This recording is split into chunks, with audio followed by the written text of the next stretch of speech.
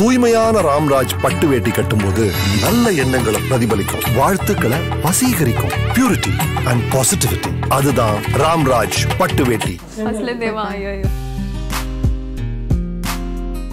அமர்கலம் பேசிட்டு இருக்கும்போது அஜித் சார் பேசி வெளியே போயிட்டாரு. வெளியே போகல, உள்ள கன்சோல் போயிருக்காருன்னு நினைக்கிறேன். பட் எனக்கு வந்து அது தெரியாது. நான் என்னோட டப்பிங் டைம்னால நான் உள்ளே போய் போடியம் கிட்ட நின்று மைக் கிட்ட நின்று பேச ஆரம்பிக்க பிக்சர் போட்டாங்க. திடீர்னு யாரோ ஓடி வந்து என் காதில் thank you for dubbing for my wife அப்படின்னாங்க. திடீர்னு பார்த்தப்போ அஜித் சார், எனக்கு ஒன்றுமே புரியல. சொன்னேன், என்ன சார் ஒய்ஃபை யார்?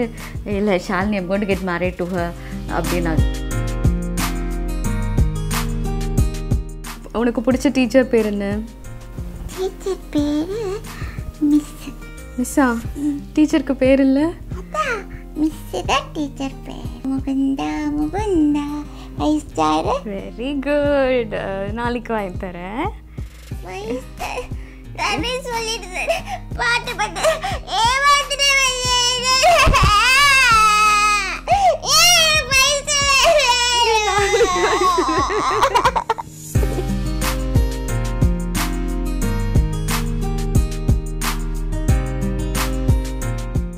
ஸ்ரீஜா மேடம், நீங்கள் சொல்லுங்கள், எப்போ இண்டஸ்ட்ரிக்குள்ளே வந்தீங்க? யார் யாருக்கெல்லாம் டப் பண்ணியிருக்கீங்க? நான் கிட்டத்தட்ட இப்போ 37 வருஷம் ஆகுது இந்த ஃபீல்டுக்கு வந்து.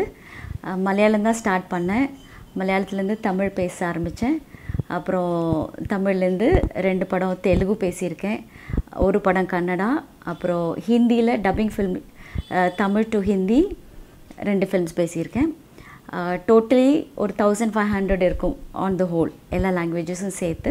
குழந்தையிலேருந்தே அபவுட் 12 to 13 இயர்ஸ் இருக்கும்போது நான் டப்பிங் ஃபீல்டுக்கு வந்தேன். ஃபஸ்ட்டு டப்பிங் ஹீரோயினுக்கு பேசினது வந்து இளநீர்னு சொல்லி ஒரு படம். அந்த ஹீரோயின் பேர் கூட எனக்கு ஞாபகம் இல்லை. அப்போ வந்து இது ஒரு ப்ரொஃபஷனாக எனக்கு தெரியல. ஜஸ்ட்டு எல்லோரும் பேச சொன்னாங்க, பேசணுங்கிற மாதிரி தான் இருந்தது. ஸோ அதுக்கப்புறம் காற்றத்தே கிளிக்கூடு அப்படின்னு சொல்லி ஒரு மலையாள ஃபில்ம், பர்தன் சார் தான் அதோட டைரக்டர். அதில் ரேவதிக்கு பேசினேன். அந்த படத்துக்கு பேசின பிறகு தான் நிறைய படங்கள் மலையாளத்தில் ஹீரோயின்ஸுக்கு பேச ஆரம்பித்தேன். ரேவதி, ரோஹிணி, அப்புறம் மாது, சார்மிளா, சுனிதா, அப்படி ஆரம்பித்து நயன்தாரா, ரோமா, காவ்யா மாதவன், அவங்களுக்கு வந்து 99% என்னோடய வாய்ஸ் தான். ஷாலினி, பேபி ஷாலினியாக இருக்கும்போது அவங்களுக்கு பேசியிருக்கேன். அப்புறம் ஹீரோயின் ஆனதுக்கப்புறம் நான் தான் பேசியிருக்கேன். ஷாமிலி, கோபிகா, பாவனா, அப்படி லிஸ்ட்டு போகுது. லேட்டஸ்ட் வந்து கசபான்னு சொல்லி ஒரு படத்தில் வரலக்ஷ்மி, மம்முட்டி சாரோட ஹீரோயினாக நடித்தாங்க. அதெல்லாம் அவங்களுக்கு பேசியிருக்கேன். தமிழில் தேவயானி, ஷாலினி, ரம்பா, ரோஜா, சுவலக்ஷ்மி, லைலா, இப்படி பேசியிருக்கேன். அப்படி இப்போது நான் வந்த ஒரு பாதையில் தான் என்னோடய டாக்டரும் என்ட்ரி ஆனாங்க. அவங்களும் ஒரு 1.25 வயசு ஆகலை, 1.25 இருக்கும். அப்போது தொட்டா சினிகின்னு ஒரு படத்தில் நான் தேவயானிக்கு பேசினேன். அப்போது அந்த படத்தோட ட்ரெய்லருக்காக பேசுகிறதுக்காக நான் ஸ்டுடியோ போயிருந்தேன். அப்போ இவ சின்ன குழந்தைனால அவங்க அப்பா எடுத்துகிட்டு கன்சோலில் உட்காந்துட்டு இருந்தார். அப்போ நான் ஸ்பான் விஷன் வழங்கும் தொட்டா சினுங்கி அப்படின்னு பேசணும். அப்போ நான் ஸ்பான் விஷன் வழங்கும் அப்படின்னும் போது இவ கன்சோல்லேருந்து தொட்டா சினுங்கி தொட்டா சினுங்கின்னு இவ பாட்டு சொல்லிட்டு இருந்திருக்கா. அப்போ டைரக்டர் அதியமான் சார் சொன்னார், அவளோட வாய்ஸ்லேயே கொஞ்சம் ரெக்கார்ட் பண்ண வைங்களேன் அப்படின்னாங்க. ஸோ அதுதான் ஃபஸ்ட்டு இவளோட மைக்கு முன்னாடி நான் சொல்லி அவள் ரிப்பீட் பண்ணா. ஸோ அதே மாதிரி தொட்டா சினுங்கின்னு. ஸோ அதுதான் ஏரில் ஃபுல்லாக வந்துட்டு இருந்தது அந்த டைமில். ஸ்பான் விஷன் வழங்கும் அப்படின் போது இவளோட வாய்ஸ் தொட்டா சின்னிங்கி அப்படின்னு வந்தது. So that's her first experience in dubbing feel. Like Raveena, உங்களுக்கு சின்ன வயசுலேருந்தே இதில் இன்ட்ரெஸ்ட் இருக்கா? நீங்கள் எப்படி டப்பிங் ஆர்டிஸ்ட்டாக மாறினீங்க? அதான் அம்மா சொன்ன மாதிரி சின்ன வயசில் தான் நான் ஃபஸ்ட்டு, அது டப்பிங்குன்னு சொல்ல முடியாது, ஏதோ ரிப்பீட் பண்ணி அதை அவங்க ரெக்கார்ட் பண்ணி ப்ளே பண்ணிட்டாங்க. ஸோ அது தவிர சின்ன வயசில் ஆட்ஸ் நிறையா பேசியிருக்கேன். Piers, soap, வுட்வர்ட்ஸ், grape water. 4 years, ஒரு 4 வயசு அப்படி நிறைய லாங்குவேஜஸில் அப்போவே சொல்லி பேச வச்சுருவாங்க என்ன. ஸோ அதுக்கப்புறம் வந்து ஸ்கூல், காலேஜ், அதுக்கப்புறம் so I tent too much. எனக்கு ஹீரோயின் ஆஃபர் வந்து ஃபஸ்ட்டு படம் சாட்டை. அது வந்து காலேஜ் ஃபஸ்ட் இயர் படிக்கும்போது ஆஃபர் வந்துச்சு. அதுக்கப்புறம் அப்படியே இன்ட்ரெஸ்ட் இருந்துச்சு. பட் காலேஜ் முடிச்சுட்டு பிபிஎம் படித்தேன் எத்திராஜில். ஸோ இதுதான் கெரியர் அப்படின்னு நான் டிசைட் பண்ணலை. பிபிஎம் படித்து பேங்க்கில் உட்காரணுன்னு டிசைட் பண்ணலை. ஐ வாஸ் ஆல் வேக் அப்போது. ஸோ நல்ல நல்ல ஆஃபர்ஸ் அதுக்கப்புறம் வர ஆரம்பிச்சது. அப்படியே கண்டினியூ பண்ணிட்டு. ரவீனா, அம்மா பேசின படத்துலேருந்து ஏதாவது ஒரு டைலாக் எங்களுக்காக பேசி காட்டுங்களேன். கண்டிப்பாக நான் பேசினா அது மாதிரி இருக்காது. பட் நிறைய ஆல்மோஸ்ட் எல்லா படமும் எனக்கு ரொம்ப பிடிக்கும். பட் பர்டிகுலராக தமிழ்லனா எனக்கு தில் லைலாக் அம்மா பேசியிருந்தாங்க. She also got a state award for that, Tamil Nadu state award. அதில் வந்து லைலாவோட இன்ட்ரோவே நல்லாயிருக்கும். பஸ் ஏற வருவாங்க, பஸ்ஸு மிஸ் ஆகிடும் and Vikram sir lift offer பண்ணுவார். ஸோ அப்போ வந்து ரொம்ப க்யூட்டாக இன்னசென்ட்டாக அம்மா பேசியிருப்பாங்க. ஏதோ ட்ரை பண்ணுறது மாதிரி கண்டிப்பாக இருக்காது.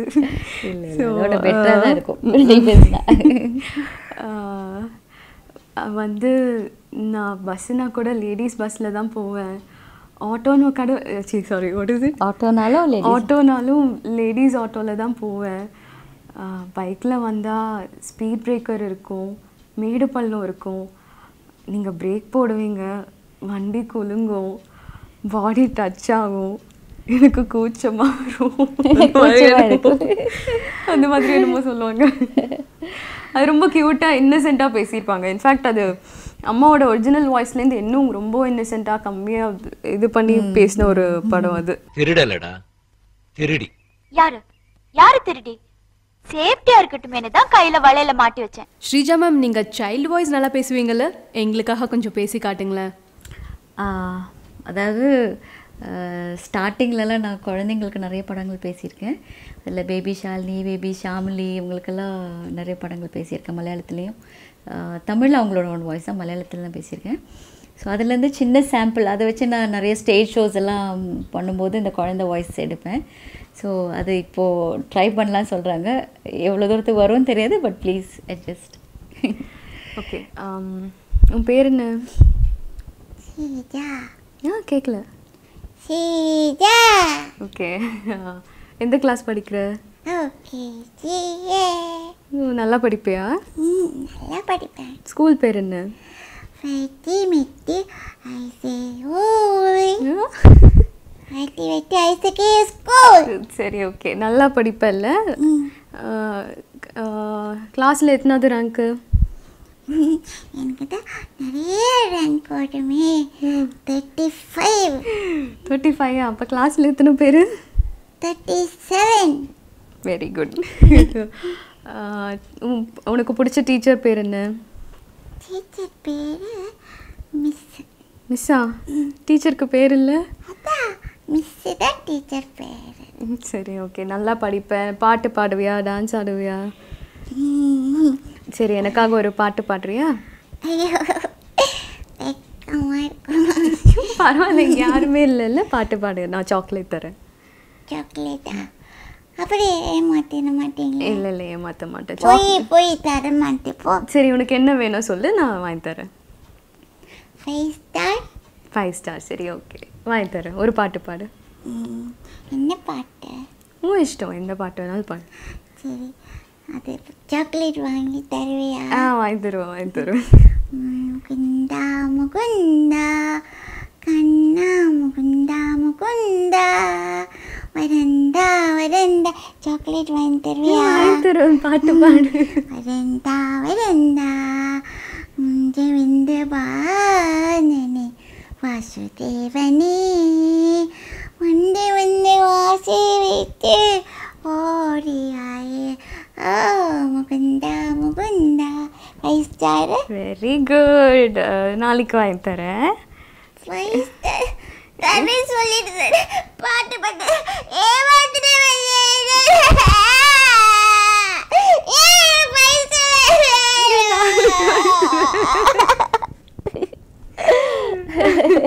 அதான் சின்ன சாப்பிட்டு இப்போ வாய்ஸ் அவ்வளோ கண்ட்ரோல் இல்லை. பட் அப்போ அப்போ ஸ்ரீஜா மேம், நீங்கள் படங்களில் நிறைய குட்டி குட்டி ரோல்ஸ் எல்லாம் பண்ணியிருக்கீங்க. பட் ஏதாவது பெரிய ஆஃபர்ஸ் இது வரைக்கும் வந்து நீங்கள் வேண்டான்னு சொல்லியிருக்கீங்களா? அந்த டைமில் எனக்கு நிறைய பேபி ஆர்டிஸ்டாக கொஞ்சம் படங்கள் மலையாளத்தில் பண்ணியிருந்தேன். அப்புறம் ஹீரோயினாக அந்த டைமில் வந்து எல்லாருமே வந்து நல்லா ஒரு என்ன சொல்கிறது, ஹீரோயின்னாக்கா ஒரு நல்லா வாட்ட சாட்டமாக கொஞ்சம் ஒரு பார்க்குறதுக்கு நல்லா ஹெவியாக இருந்தாங்க ஒரு டைமில். என்னோட என்ட்ரி டப்பிங் ஃபீல்ட் டைம்லலாம் இப்போ மாதிரி 16 வயசு 15 வயசு பசங்க யார் வேணாலும் ஒல்லியாக இருந்தால் கூட எவ்வளோ ஒல்லியாக இருக்காங்களோ அவங்க தான் ஹீரோயின்ற மாதிரி இருக்குது இன்றைக்கி ஸ்டேஜ். பட் அன்றைக்கி அப்படி கிடையாது. ஸோ அந்த டைமில் வந்து ஹீரோயினாக நடிக்கணும்னு எங்கள் அம்மாவுக்கு ரொம்ப ஆசை இருந்தது, நான் ஹீரோயினாக வரணும்னு. ஆனால் சிஸ்டர் ரோல்ஸு அந்த மாதிரிலாம் பண்ணியிருக்கேன். பட் ரொம்ப ஒல்லியாக பாரதி ராஜா சார் கூட ஒரு படத்தில் என்ன 16 வயதுன்னு இல்லை, அல்ல நாட் 16 வயதில்,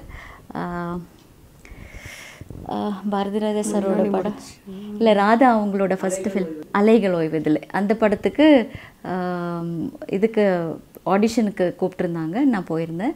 அப்போது என்னை பார்த்துட்டு இப்படி திருப்புமா இப்படி திரும்புமா அப்படி திரும்புமா அப்படிலாம் சொல்லிவிட்டு அப்புறம் கமெண்ட் பண்ணார். என்னம்மா இப்படி இருக்க, 16 வயசுன்னு சொல்கிற, ஒன்றுமே இல்லையா, எப்படி எலும்பு மாதிரி இருக்க அப்படின்னு சொல்லி கமெண்ட் பண்ணி விட்டுட்டாரு. ஸோ அதனால் அதுக்கப்புறம் அந்த ஹீரோயின் பார்க்கவே யோசிச்சது கிடையாது. பாரி வேறு வழியில் டாக்டர்ஸ் ஹாஸ்பிட்டல் இல்லாத காலத்தில் கூட எவ்வளவோ பிரசவம் நடந்திருக்கு. ஸ்ரீஜா மேம் வேதாளம் படத்தில் அஜித்தோட ஒர்க் பண்ணியிருக்கீங்க, அந்த எக்ஸ்பீரியன்ஸ் பற்றி சொல்லுங்கள்.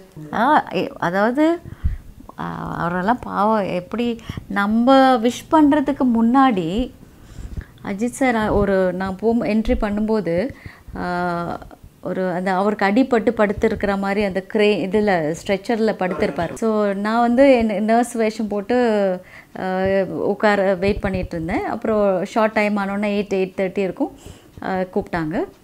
அப்போது அஜித் சார் இருக்கார், அதெல்லாம் எனக்கு ஒன்றும் தெரியாது. அஜித் சார் ஃபில்முன்றது தெரியும், ஒரு கன்ஜஸ்டட் ஒரு சின்ன ஒரு ஏரியா தான் அது. அப்போது உள்ளே போயிட்டு டைரக்டரை மீட் பண்ணேன். அப்போ எல்லோரும் அந்த செட்டுன்னா உங்களுக்கு தெரியும் எவ்வளோ ஆளுங்க, அப்படி கச்சான்னு இருந்தது.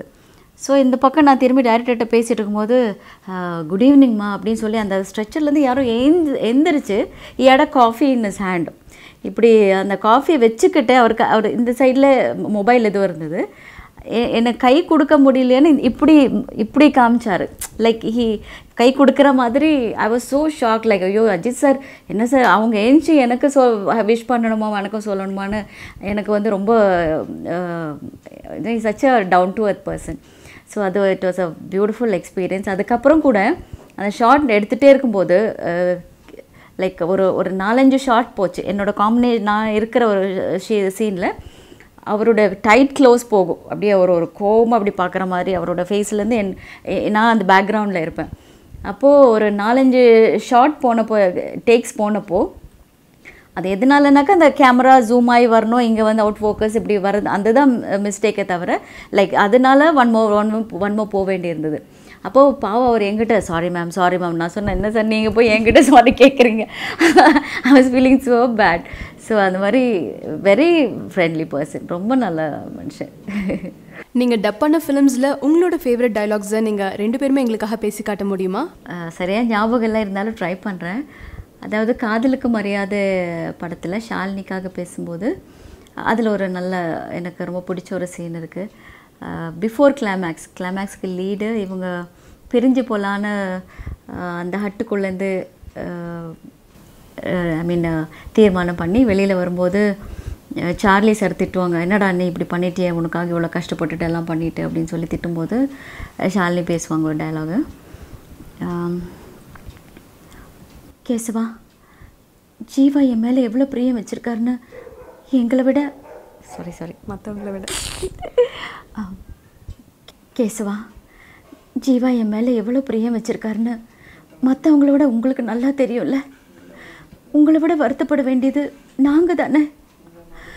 உங்களை மாதிரி எங்கள் வீட்லேயும் எங்கள் மேலே பிரியம் வச்சுருக்கிறவங்க இருக்காங்க, அவங்களுக்காக நாங்கள் கொடுக்க முடிஞ்சது இதுதான், இது மட்டும்தான். நீ என்ன விரும்புறேன்னு நான் முடிவு பண்ணிக்கலாமா? ஐயோ வேண்டாம். சரி விரும்பலன்னு நான் முடிவு பண்ணிக்கிட்டுமா? நான் அப்படி சொல்லலையே. சரி நீ விரும்பல, என்ன இது, நான் போறேன். ஐக்கு அப்புறம் எனக்கு அநேகன் ஆஃபர் வந்துச்சு.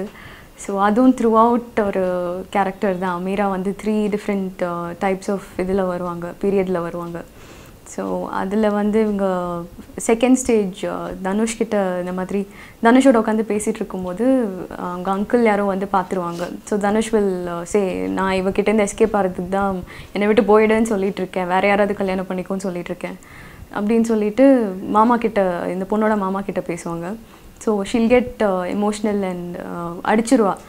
அடிச்சுட்டு the line will be like, என்னடா சொல்கிற, பிரிஞ்சு போ, வேற ஒருத்தனை கல்யாணம் பண்ணிக்கோன்னு சொன்னால் கொன்னுடுவேன்.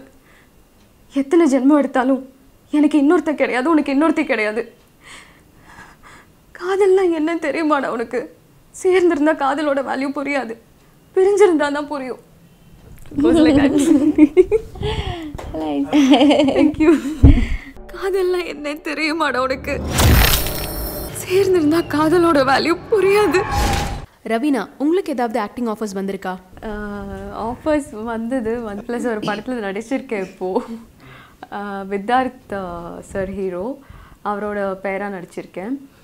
அண்ட் காக்கா முட்டை டைரக்டர் மணிகண்டன் சாரோட அசோசியேட் தான் எங்கள் டைரக்டர் சுரேஷ் தங்கையா. படம் டைட்டில் வந்து ஒரு கிடாயின் கருணை மனு, ஈராஸ் இன்டர்நேஷ்னல் பேனர். ஸோ அதுதான் என்னோட ஃபர்ஸ்ட் டெபியூ ஆக்டிங்கில். ஸோ ட்ரை பண்ணியிருக்கேன். அதுக்கு முன்னாடி நிறைய ஆஃபர்ஸ் வந்தது அவளுக்கு. அப்போ அவளுக்கு அவ்வளோ இன்ட்ரெஸ்ட் இல்லாமல் இருந்தது. எனக்கு வந்து இப்போவும் கேமரா கான்ஷியஸாக இருக்குது. அண்ட் டப்பிங்னா கூட உள்ளே யாராவது உட்காந்தா எல்லாரையும் துரத்தி அமைச்சிருவேன். டைரக்டர் சார் ப்ளீஸ் நீங்கள் அந்த ரூமில் உட்காந்துக்கோங்க. அசிஸ்டன்ஸ்னாலும் நான் தனியாக நின்று லைட்ஸ்லாம் ஆஃப் பண்ணி தான் பேசுவேன். ஸோ பயங்கர கான்ஷியஸாக இருக்கும், யாராவது என்னை பார்த்தா இல்லை, அதுதான் பயங்கர கான்ஷியஸாக இருக்கும். ஸோ அதெல்லாம் ஓவர் கம் பண்ணி, அது ஓவர் கம் பண்ணுறதுக்கே கொஞ்சம் டைம் ஆகிடுச்சு. ஸோ அதனால் இப்போது ஒரு நல்ல மூவி, நல்ல கான்செப்ட். ஸோ அதனால் அதை அக்செப்ட் பண்ணியிருக்கேன். உங்களோட டப்பிங் ஒர்க் பார்த்து ஹீரோயின்ஸ் யாராவது கால் பண்ணி உங்களை அப்ரிஷியேட் பண்ணியிருக்காங்களா, அவங்களுக்கு பர்ஃபெக்டாக செட் ஆயிருக்கு அப்படின்னு சொல்லி? ஏமி தான் ஃபஸ்ட்டு. வந்து எனக்கு 4வது படம். ஸோ இவங்க தான் அம்மா அப்பா தான் கான்ஃபிடென்ஸ் கொடுத்து. தமிழில் 4வது படம், டோட்டலி இன் மலையாளம் அண்ட் தமிழ்னா 7வது படம். வந்து பயங்கர சங்கர் சார் படம், ஏமி ஜாக்சன் ஃபாரினர், எங்கே என் வாய்ஸ்லாம் செட் ஆகும் தான் நடிச்சிட்டு இருந்தேன் ஃபர்ஸ்ட்லேருந்தே. பட் கான்ஃபிடென்ஸ் கொடுத்து அம்மா அப்பா தான் பேச வச்சாங்க. லைக் இல்லை நீ பண்ணலாம். Even she has done gentleman நம்ம ஒர்க் பண்ணியிருக்காங்க. சங்கர் சார் படம் நான் பேசியிருக்கேன். பட் அதெல்லாம் தெரியும், சங்கர் சாருக்கு என் பொண்ணு தான்றதெல்லாம் ஒன்றும் தெரியாது, யாருக்கும் தெரியாது. வாய்ஸ் டெஸ்ட்டுக்கு இப்போ போகும்போது சங்கர் சாரோட படம் தான் தெரியாது. ஏன்னா எங்களுக்கு ரெப்ரசன்டேட்டிவ்ஸ் வந்து கூப்பிடுவாங்க, இவங்க போவாங்க, 10 பேர் போவாங்க. அதில் யார் ஓகே ஆவாங்கன்றது ஃபைனலாக தான் சொல்லுவாங்க. ஸோ அப்படி தான் போயிருக்கா. So she was really shocked. Shankar சாரோட படம் வந்தப்போ எத்தனையோ பேர் அவங்க வந்து பார்த்துட்டு ஃபைனலி அப்ரூவ் ஆனோன்னா இன்னும் டென்ஷன் அவளுக்கு, ஐயோ நான் எப்படி பேச போகிறேன்னு. பட் ஃபைனலி அந்த அசோசியேட் முரளி சார் உட்காந்து எல்லாமே ரொம்ப கரெக்டாக அவளுக்கு. ஏன்னா அந்த படம் பார்த்தீங்கன்னா அதில் கொஞ்சம் டிஃப்ரெண்ட்டாகவே இருக்கும், வெரி சாஃப்ட் அண்ட் ஸ்வீட்டாக பேசியிருப்பாள். ஸோ அதெல்லாம் வந்து அது பார்த்துட்டு ஏமி ஜாக்சன் அவங்க வந்து ஷி ஹட் மெசேஜ், நல்லா பண்ணியிருந்தீங்க அப்படின்னு மெசேஜ் பண்ணாங்க. Plus she didn't just keep up with message. அவங்க வந்து ஃபர்ஸ்ட் ஷோக்கு டிக்கெட்ஸ் எடுத்துகிட்டு ஃபேமிலியும் கூட்டிகிட்டு வா, my parents are also coming, will watch together அப்படின்னு சொல்லிட்டு ஏஜிஎஸில் நாங்கள் படம் பார்த்தோம் first show. That was really sweet. அது பயங்கர அப்ரிஷியேஷன். எல்லாரும் பண்ண மாட்டாங்க இல்லையா, நம்ம ஒரு கண்டிப்பாக எல்லாரும் பண்ண மாட்டாங்க. ஸோ அண்ட் அநேகன் பேசியிருக்கும் போது அமீரா வந்து ட்வீட் பண்ணியிருந்தாங்க ட்விட்டரில், இந்த மாதிரி really nice, I love you work அப்படின்னு. அண்ட் நயன்தாரா மேம் மெசேஜ் பண்ணியிருந்தாங்க பாஸ்கர் தி ராஸ்கல் பார்த்துட்டு, love you dubbing so much அப்படின்னு.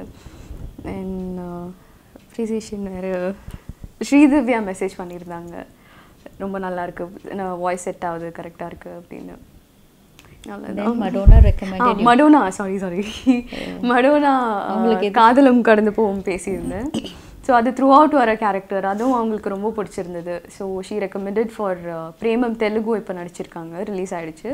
அதில் நான் தான் பேசியிருக்கேன். அவங்களே சொன்னாங்க ரவீனா பேசுவீங்க அப்படின்னு. நீங்கள் உண்மையிலே ரவுடியா? ஏன் இல்லை, எப்போவுமே உங்கள் முகத்தில் தான் காயமாக இருக்குது, அதான் ஒரு வேளை சும்மா சொன்னீங்களோ?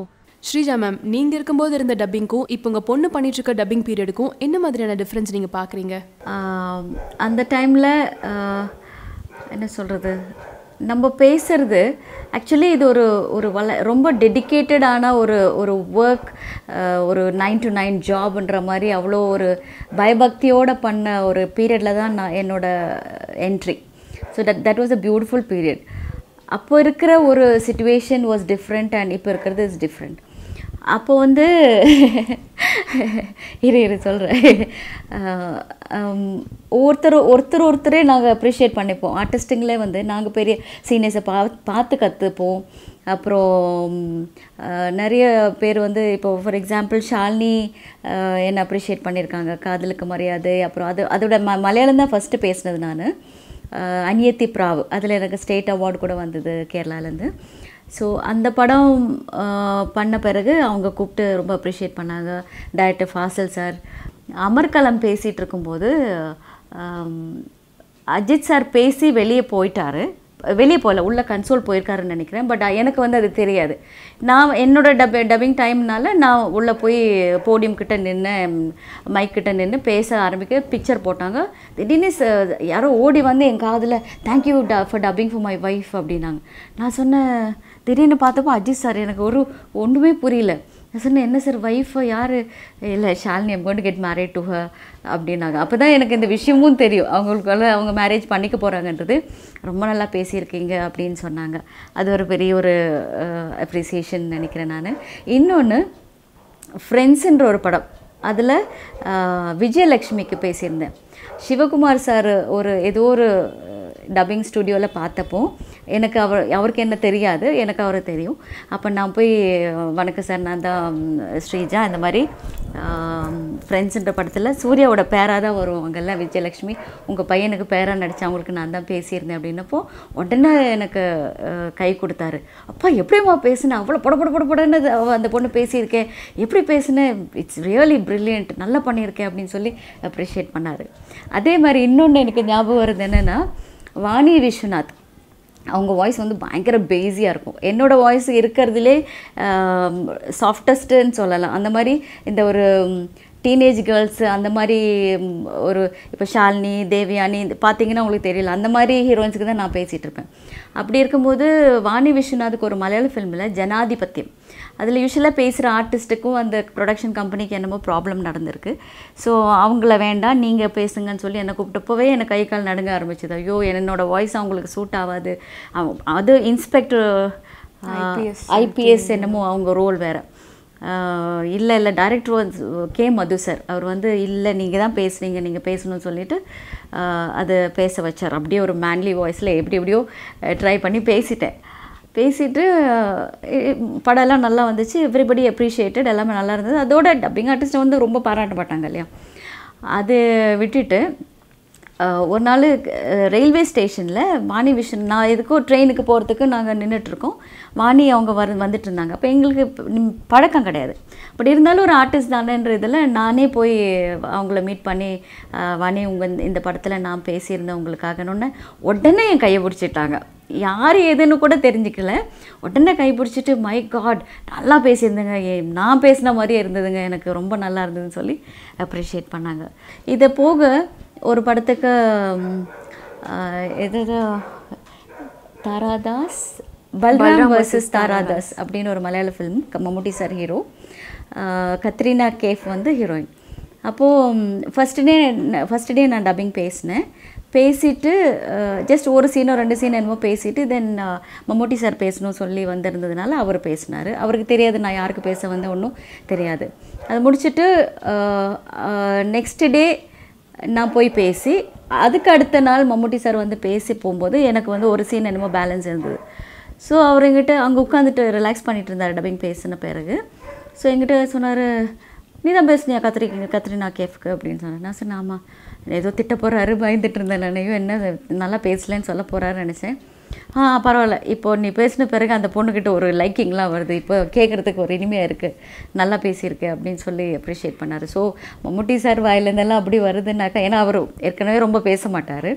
ஸோ அவரெல்லாம் அப்ரிஷியேட் பண்ணுற அளவுக்கு நான் ஏதோ பண்ணியிருக்கேன்னு சொன்னாக்கா ஐ வாஸ் ஸோ ஹாப்பி. அதே மாதிரி மம்முட்டி சாரே வந்து ஒரு படத்துக்கு என்ன இது கன்னடா ஷிகாரின்னு சொல்லி ஒரு படம், கன்னடாவும் மலையாளம் அவர் பண்ணியிருந்தார். அப்போ மலையாளத்துக்கு யாரோ பேசியிருக்காங்க அந்த ஹீரோயினுக்கு. ஸோ மம்முட்டி சார் பார்த்துட்டு he was not happy. So அந்த போர்ஷன் மட்டும் என்னை வச்சு டப் பண்ணுங்கன்னு சொல்லி அந்த போர்ஷன் மட்டும் மெட்ராஸ்க்கு அனுப்பி நான் அதை பேசி அமுச்சு கொடுத்தேன். ஸோ அதெல்லாம் it's a big appreciation and ஒரு பெரிய ரிவார்டு தான் அதெல்லாம். ஸோ அதெல்லாம் வந்து எனக்கு ஒரு பெரிய என்ன சொல்கிறது, அவார்ட்ஸு கம்மியாக தான் வந்திருக்கு. இந்த மாதிரி நல்ல உள்ளங்கள் நிறைய பேர் ஃபேமிலியிலையும் ஃப்ரெண்ட்ஸ்லேயும், என்னோடய ஹஸ்பண்டாக இருந்தாலும் ஹீ சப்போர்ட்ஸ் அ லாட். ஃபஸ்ட்டாக வந்து அவர் வந்து ரொம்ப எமோஷ்னல் ஆகிடுவார். ரொம்ப நல்லா பேசியிருக்கேன்னா அப்புறம் எங்கே இருக்கோன்னு பார்க்க மாட்டார், கட்டி பிடிச்சி அப்ரிஷியேட் பண்ணி கங்க்ராச்சுலேட் பண்ணுவார். அந்த மாதிரி she is also very good critic. அவளும் சொல்லுவாள். நல்லா எனக்கு தெரியும் என்னோடய பிரதர்ஸ் எல்லாருமே சப்போர்ட்டிவாக சொல்லியிருக்காங்க, அப்ரிஷியேட் பண்ணியிருக்காங்க. டப்பிங் பற்றி அம்மா ஏதாச்சும் உங்களுக்கு டிப்ஸ் எல்லாம் கொடுக்குறாங்களா? அம்மா எப்போவுமே டிப்ஸ்லாம் கொடுப்பாங்க. ஒரு சீன் நிறைய வாட்டி பார்க்கணும், அது என்ன சீனில் இருக்குது, அது என்ன ஃபீல் பண்ணியிருக்காங்க, அவங்க ஒழுங்காக பண்ணலைன்னா நம்ம அது கரெக்டாக பண்ணணும், அவங்க நல்லா பண்ணியிருந்தாங்கன்னா we should boost the character. So body language sink, அவங்க தப்பாக பேசியிருந்தாலும் நம்ம கரெக்டாக அது சிங்க் பண்ணணும். ப்ளஸ் அவங்க ஜென்ரேஷனில் இருந்த அளவுக்கு ட்ராமடைசேஷன் இல்லை இப்போது. ப்ளஸ் எமோஷன்ஸும் ரொம்ப கம்மியாகிடுச்சு. அம்மா பேசிகிட்டு இருந்த படம்லாம் ரொம்ப ரொம்ப டச்சிங்காக இருக்கும், ரொம்ப லைன்ஸ்லேயே அழுக வரும் சில இதெல்லாம் படம் பார்க்கும்போது. பட் இப்போ ரொம்ப கம்மியாகிடுச்சு, ரொம்ப கேஷுவலாக. இப்போ நம்ம இப்படி பேசிகிட்டு இருக்கோம், இதே மாதிரி தான் ஸ்டுடியோ போனாலும் பேசுவோம். ஆர்கியூமெண்ட்ஸ் இருந்ததில்லை, பட் நிறைய கஷ்டப்பட்டிருக்கோம். லைக் பாஷை தெரியாதவங்களுக்கு பேசும்போது தான் கஷ்டப்பட்டிருக்கோம். அப்போது கேட்பேன், பைலட் ட்ராக்லேயே இன்ஃபேக்ட் கேட்கும், டைரக்டர் சொல்லுவார் அது டப்பிங்கில் பார்த்துக்கலாம் அப்படின்னு. அது எங்களுக்கு கேட்கும். நான் கேட்பேன் என்ன டப்பிங்கில் பார்த்துக்கலாம், நீங்கள் பேச வைக்கணும்ல அப்படின்னு. நாங்கள் தானே இப்போ கஷ்டப்படுறோம் அப்படின்னு. அதெல்லாம் காமெடியாக சின்ன சின்ன விஷயம்லாம் நடந்துகிட்ருக்கோம். அந்த விஷயத்தில் விஷ்ணுவர்தன் சார் ரொம்ப ஹெல்ப் பண்ணுவார்.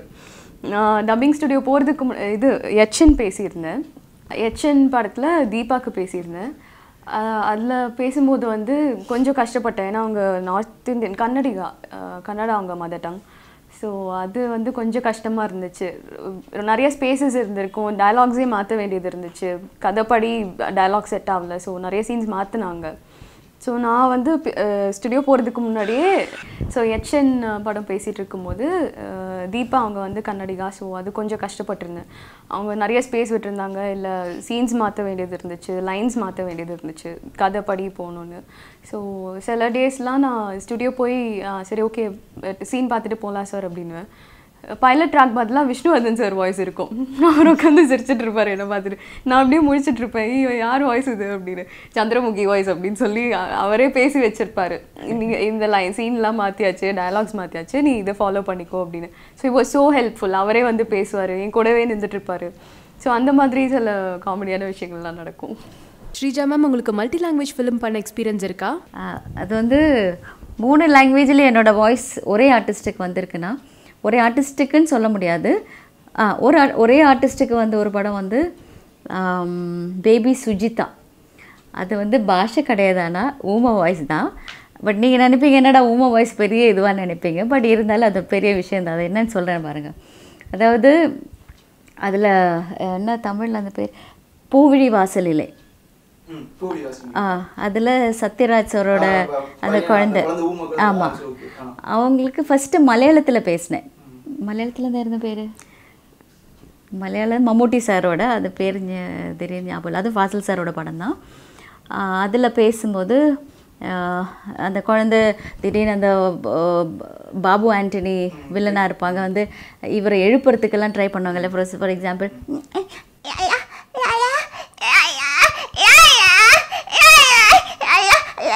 அப்படின்னு ஒரு சத்தம் போடும். அது ஃபுல் அண்ட் ஃபுல் அதே மாதிரி தான் அதில் அவங்களுடைய பேச்சு கொடுத்துருப்பேன். ஸோ அது தமிழ்லேயும் நானே பேசணும்னு சொல்லிட்டு தமிழ்லேயும் என்னோடய வாய்ஸை எடுத்தாங்க. அப்புறம் தெலுங்கில் யார் பேசுனாங்க எனக்கு தெரியாது. தெலுங்கு மட்டும் திருப்பியும் இங்கே பிரசாத் ஸ்டுடியோவில் அன்றைக்கி கொண்டு வந்து, ஐ மீன் அந்த டைமில் என்னையே அந்த வாய்ஸ் பேச வச்சாங்க. ஸோ உமா வாய்ஸ் தானேன்னா அங்கே கூட யாரோ பேசியிருக்கலாம் இல்லையா. ஸோ நம்மளே கூப்பிட்டு பேச வைக்கிறாங்கன்னா, ஸோ தேர் இஸ் சம்திங், அது வேணுங்கிறது மற்றவங்ககிட்டருந்து மிஸ் ஆனதுனால இட்ஸ் கம்மிங் டு மீன்றது தான் அதோட இது.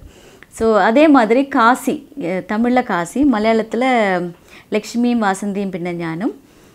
அதே இது தெலுங்குலே. I was so surprised actually. தெலுங்கில் வந்து அந்த ஊமா கேரக்டருக்கு என்ன திருப்பி கொண்டு வந்து பேச வைக்கிறாங்களோ அப்படின்ற மாதிரி எனக்கும் தோணுச்சு. பட் இதுதான் விஷயம். ஃபஸ்ட்டில் மலையாளத்தில் பேசினேன், தமிழ்லேயே நீங்களே பேசுங்கன்னு சொல்லிட்டு கூப்பிட்டாங்க காவேரிக்கு பேசுகிறதுக்கு.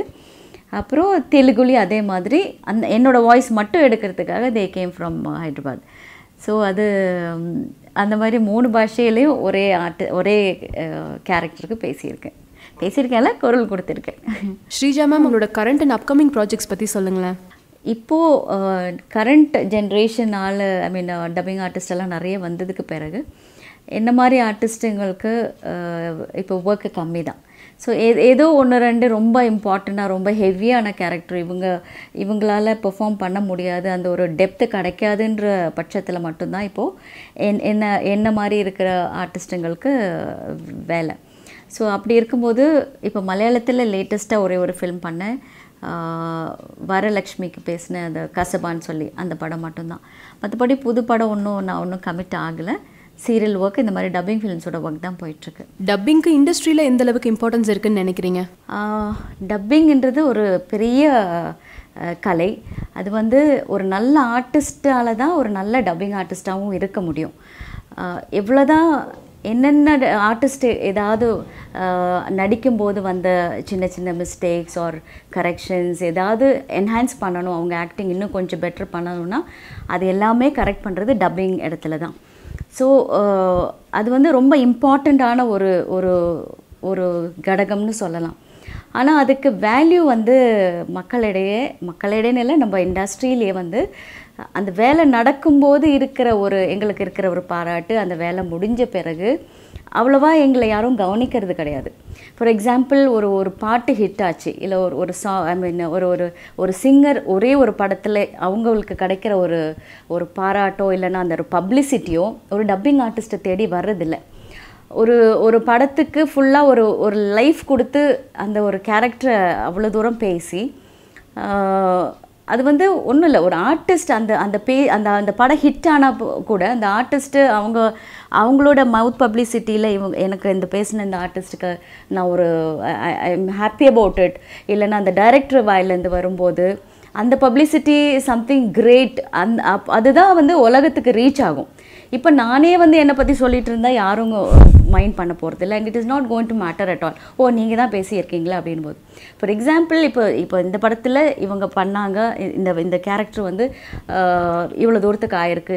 நிறைய பேர் ஃபார் எக்ஸாம்பிள் அந்த காதலுக்கு மரியாதை ஹிட் ஆன டைமில், அதே மாதிரி காதல் கோட்டை ஹிட் ஆன டைமில் நான் தான் பேசியிருக்கேங்கிறது இன்றைக்கும் தெரியாத நிறைய பேர் இருக்காங்க.